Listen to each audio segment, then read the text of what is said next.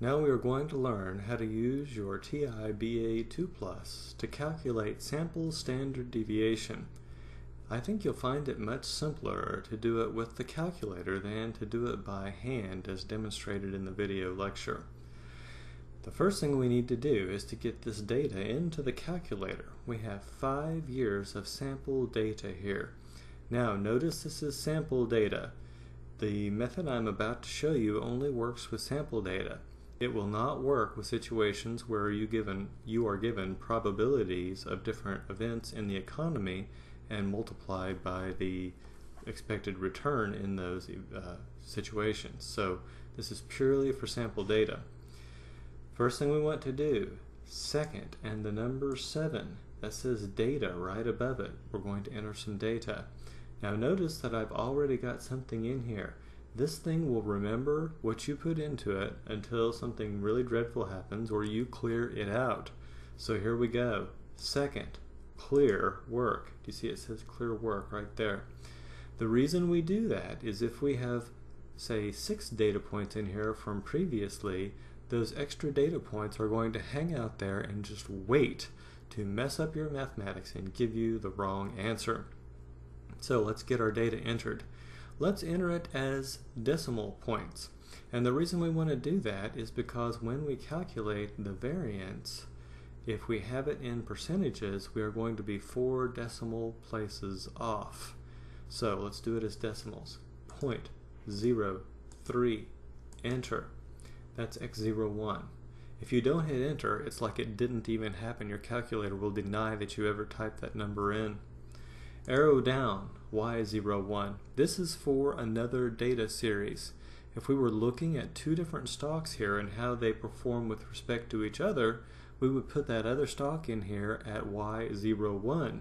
But since we only have one stock, we're just going to leave that alone. Arrow down. x02 is 12%, but it's negative, so we say 0.12 plus minus, enter. Arrow down. Leave y02 alone because we're only looking at one stock. Arrow down again. The third year is 25%. 0.25. Enter. Arrow down. Y03 we leave alone. Arrow down. The next year is 13%. 0.13. Enter. Arrow down. Leave y04 alone. And our final year is also 13%. So 0.13. Enter. Now we have all the data in there. We are ready to calculate some statistics. You want to hit the second button and then the number 8. Notice that above the number 8 it says stat. That's short for statistics. And this says lin, which I'm told stands for linear, but it doesn't matter to us. We just ignore that. Arrow down. N is equal to 5. We have 5 data points, so far, so good.